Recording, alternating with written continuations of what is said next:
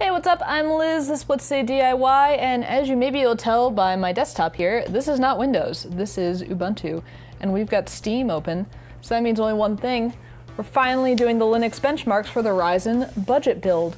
There was a little bit of a learning curve, not gonna lie, for doing benchmarks on Linux and gaming on Linux and everything, but you know, nevertheless, I persisted and I've got the results. So I ran a ton of tests to see how Windows performance compared to Ubuntu performance with the Ryzen PC build. I was kind of curious to see how it would go. I had a feeling they'd hopefully be similar. Gaming was the only thing I was a little bit not too sure about, but let's talk about the numbers. But before that, just a quick reminder what the system specs are.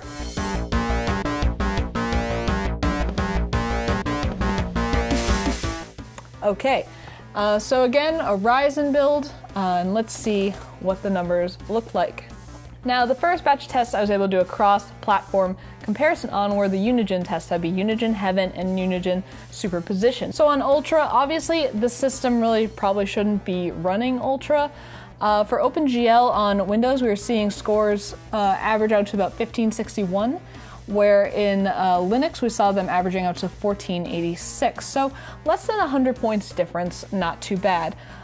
For medium settings for Heaven, which is probably more in the target range for a system with these specs, we saw an average score of 2013 for Windows in OpenGL versus 1879 in Ubuntu, and now that's about a 200 point difference, a little bit bigger divide. Then for Superposition, again, a test that's super intense, and on the extreme setting, we saw an average score on Windows in OpenGL of 1165 versus an average score of 1148 on Ubuntu. Where we saw a bigger leap was with the medium settings. Again, when Windows pulled out a little bit more ahead with an average score of 4970 versus an average score of 4878 on Linux. Now, I'm not sure why the spread gets wider as we turn down settings. Probably has to do with optimization of software and things like that. But as you can see, we're getting similar performance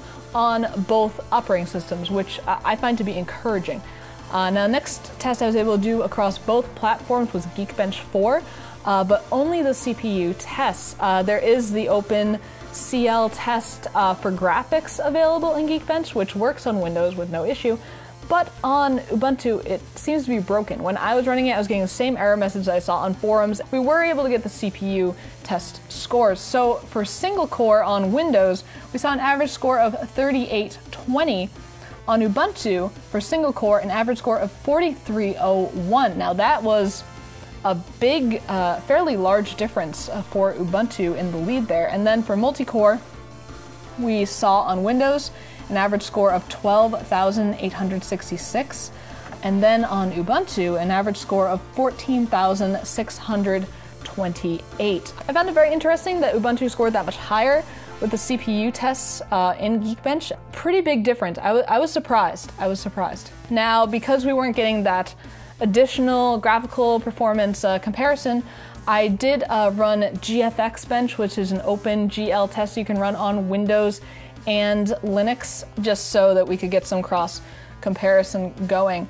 Now, interesting here as well, the scores were fairly close, most of them within the margin of error, and you're seeing all of the different tests and how they compared, and we have the total frames results, which actually Ubuntu pulled out way ahead in texturing, and also the 1080p driver overhead test that has the off-screen, the big difference there. And as you can see, for most of them, there is at least a small margin, some within the margin of error, but Ubuntu is on top for basically all of them. And if we go to FPS, we see a similar story. Ubuntu is pulling ahead, with the exception of two tests, the two texturing tests. Even though the Ubuntu was ahead with the total frame count, for FPS, it fell behind by a decent portion compared to Windows, which I thought was interesting, that even though it had more frames, it had a lower frames per second count. But again, we see that they're super comparable. there isn't one operating system pulling ahead of the other that makes it so that you wouldn't want to consider them. And that was it for the simulation benchmarks that I ran. But next up was gaming. You're probably wondering, how did you benchmark it? I used an open source frame counter that's similar to Fraps on Windows called GLXOSD. It's actually running right now on the GLX Gears test that you can use to basically see if your graphics card is working. And it creates an overlay similar to what you'd find in MSI Afterburner. And there's a benchmarking feature where you can click a shortcut, just like with Fraps or others, and afterwards, when you end the benchmark, it spits out this XML file that you can then upload to the GLXOSD site, and it will unpack it and give you this really great data. Gameplay on Ubuntu was fantastic. I, again, ran everything on high settings, and let's take a look at the data compared to Windows gameplay. Now for CSGO, we had an average frame rate of 164.75 on Windows versus an average frame rate of 85.18 on Ubuntu. Now that is a big drop, I will admit, but again, this is everything maxed out. I know that the more dedicated CSGO players prefer lower settings to get a higher frame rate. This may seem way too low for you depending on your preference, but if we get into graphical preferences, I mean, we could debate all day, and everyone's going to have a different opinion on what they're looking for in their gameplay. For me, I found it to be very playable. Of course, I am a very casual player of CSGO. We also saw a different range of highs and lows. Windows got a little bit higher at 295 versus 223 on Ubuntu, and lows a bit lower on Ubuntu 44 versus the lowest point of 72 frames per second on Windows. So clearly, frame rates are better on Windows for CSGO at this time, but still definitely playable on Ubuntu. Now next up, Rocket League, my personal favorite game.